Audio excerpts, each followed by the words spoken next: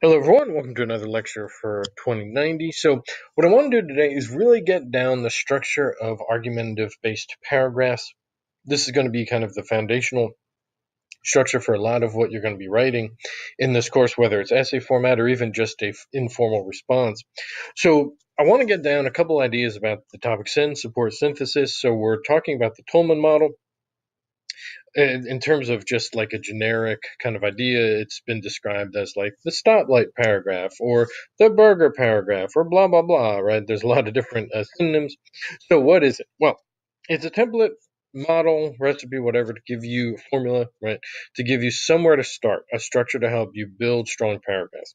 Once you learn a structure, you can, of course, create many variations of the model, but the stoplight paragraph, or what's academically called the Tolman model, is really the kind of beginning of how we can develop your writing and strengthening your writing tools. What we're really doing is focusing on all the genres, that we're writing. Expository writing, analytical, informative, evaluation-based writing. So all the different kind of important genres that we're writing for this class. So what is it? Well, we have kind of a formula, and this goes back to the Tolman model of claim, data, warrant, right? So you state your opinion, you give us, you know, specific ideas, then you synthesize. You can't just say, okay, I believe, let me think of just a generic one. So, like, I believe, let's see, what would be a good argument I hear all the time? So, like, I believe marijuana should be legal because it's not really that dangerous. Well, it's like, okay, well, so what, right? Where's your proof, right? Why is, so what, right? There's all these things that you could do, right, to explain your argument. So it breaks down between claim, data, warrant, and that's the kind of important idea. You can't just give me a claim and data, right? Obviously, when we're just arguing person to person, that's fine. But in the academic setting, we need that synthesis stage. We need that analysis. We need that connection. You need to show us why the claim and then the evidence really matter and really prove your point. So that's an important aspect because most of the time we argue, if we're arguing just back and forth, a lot of times, when we're arguing with our friends or family or whatever, loved ones, we're really just stuck on the first stage, right? Maybe we'll do the second stage if we need to, but, we don't really go on in everyday argument with this one. In the academic setting, we need to really focus on that so what idea. So again, you make a claim, right? It has to be arguable, right? Especially for our class, there should be an interpretation based. This is the most important aspect, of course, of a paragraph and of an essay itself, right? A thesis statement, a topic sentence argument, all that stuff, right? So strong claims often are complex sentences, right? That's going to be an important aspect that I always see with people's writing is like the first sentence of every paragraph is just this like blank statement, right? It should be a good specific argument. We have a lot of good transitional words that help with argumentation, right? Help with kind of counter argument or contrasting and so forth. So let's just look at just a generic claim, and then we'll kind of go beyond, right? Although Liches and other Six Flags parks are a lot of fun, Disneyland is the best amusement park because there's too much to do in a single day, right? Okay, well, good, clear claim. We still need evidence to back this up, right? But it's a good reason, right? Here's the reason, and here's the claim, right? So in that sentence, we have claim and then reason. We don't have data yet. We don't have specific evidence, but we have a reason with the claim. We can also do it in terms of literature. So you could start off with something saying, like, let's say we're analyzing Romeo and Juliet. Well, many characters in Romeo and Juliet play a role in the teenager's tragic deaths. Friar Lawrence is the most responsible for the early demise. Okay, well, now you have to prove that Friar Lawrence is the most responsible. So you have some sort of, and again, notice while, although, right, good buildup of contradictions, counter arguments, and so forth, right? So we have clear ways that we could interpret or we can make an evaluation, right? Here's a clear evaluation. This is the best. Here, it's an analytical statement. There's no judgment here. You now have to prove interpretation based that Friar Lawrence is the most responsible. So what do? We need reason sentences. We need data. We need evidence. We need textual evidence, support, all that, right? So data comes in many forms, right? Direct quotes, of course, in this case will help for us, right? Direct quotes from the movies, direct quotes from the literature. You want to paraphrase, info from a source. Of course, secondary sources are important for this class. You need to show me how that you can do academic research in literature. It's part of the university requirements. Give me facts, testimonials, what have you, right? So we can have kind of again example for this claim, right? So you have to prove that Disneyland's the best. You can say the rides are spectacular since they're not just regular roller coasters. The shows are entertaining because they add effects to the performances. Very generic, but very clear, right? Of course, if they were writing this paper for our class, I would want even more specifics, but it's fine, right? And again, this is where we join transitional words and use transitional words to help move from idea to idea, right? Our first point, our next point, our final point, and so forth, right? And that helps build progression and so forth. Every reason statement must have at least one synthesis sentence, so you still need to synthesize. And in many cases, you may need several warrants or even one reason. So, what do I mean by synthesis? Well, this is the overarching kind of analytical idea that ties everything together.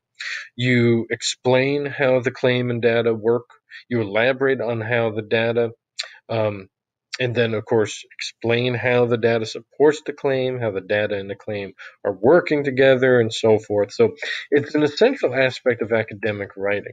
So synthesis ends or warrants, right, are specific, right? They show your logical and critical thinking skills, of course, right? They expand on the information presented, in the reason sense. Of course, I said they connect the data to the claim. Strong warrants are crucial for argumentation because that is what the difference between just general arguments that we get into every day versus academic arguments, right? Really showing how and why and so what, why should I care, all these kind of important ideas. So here, remember the reason where the rides are spectacular. So now you can even be specific, right? Space Mountain and Thunder Mountain roller coasters make my heart race with speed and theatrics. And I like to sing along to It's a Small World, right? The new Snow White show includes great music and fireworks, which are fascinating to watch, right? So we get a little bit more of a aspect. Now, you always want to tie everything together, even in a paragraph. So your last sentence should even further synthesize, and this is why you typically need more than one synthesis sentence. There should be something about why I should care as a reader. The last sentence of every paragraph should really talk about why these ideas are important. Again, ask that so what question. What should a person conclude based on the paragraph's examples? There should be, again, some sort of final overview, some sort of final synthesis that wraps everything up, that connects everything together. So you could even just a simple sentence like, all in all, Disneyland is a superior amusement park, right? Connecting back to that topic sentence and showing some sort of concluding idea. Again, I'm using this example because it's just a very generic paragraph, but you could, follow, I think, the formula. When we look at it, right, we have our claim, we have our data, we have our synthesis, then we have our claim, or excuse me, our evidence, then synthesis, and then overall conclusion. So, if you just put it all together, although Liches and other Six Flags parks are fun, Disneyland is the best amusement park because there's too much to do in a single day. All right, again, now prove it. First, the rides are spectacular because they're not just regular roller coasters. Okay, well, so what? Space Mountain and Thunder Mountain roller coasters make my heart race, and I like to sing along with It's a Small World. Next, the shows are entertaining because they add effects to the performance. Okay, well, how so? Prove it. So what? The new show with Snow White includes great music and fireworks, which are fascinating to watch. Again, notice how this writer doesn't just cut off here. She goes on to say which are fascinating to watch.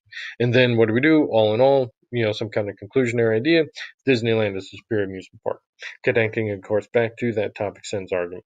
So again, if we delete one of these sentences, it's an incomplete academic argument, right? If we take one of these out, it's very generic, right? There's no specifics, right? When we add and synthesize, we're doing something. And even here, right? Even if we just take that last sentence out, it's an incomplete paragraph. There's no so what, there's no conclusion, right? And so it's something that academic argumentation requires, right? That kind of conclusionary idea. So here's a more full-fledged analytical paragraph based on, again, a student's interpretation of Romeo and Juliet. Now, this is in the final stage, so I want you to look at, and I wanted to start off with a very simple paragraph, and now look at a very analytical based paragraph. So here's our topic sins. While many characters in Romeo and Juliet play a role in a teenager's tragic death, Friar Lawrence is the most responsible for their early demise, which is significant since it establishes how religion is an unhelpful institution in this play. So notice how huge analytical argument here. So the student has to prove that Friar Lawrence is most responsible, but also that it symbolizes religion is unhelpful. So we see a thematic idea as well as an analysis of a character. So again, very simple transition. First, Friar Lawrence performs the actual wedding ceremony without the parents' knowledge, showing that religion can defy the law, right? So immediately we're giving our first example and analyzing. And here's our warrant. By marrying the two, so now we're explaining the data and the argument. By marrying the two very young teenagers and not telling the parents, the friar is directly contributing to the events that caused their deaths. Had he talked to the parents, Romeo and Juliet may have lived. Next, and so again, a full-fledged paragraph, we have our second data point. The friar also continues hiding the truth even when Juliet's parents are planning another wedding for her. Again, notice the transition.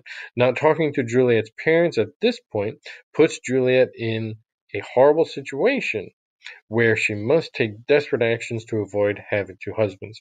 Again, notice how that's not a conclusion, that's just a synthesis. So now what do we need to say? Clearly, because Friar Lawrence never tells Romeo and Juliet's parents about the wedding, and he performs the actual, I don't know why there's space there, and he performs the actual wedding ceremony, he is the most responsible adult who contributes to their deaths, revealing that religious leaders are not as moral as they should be within this play.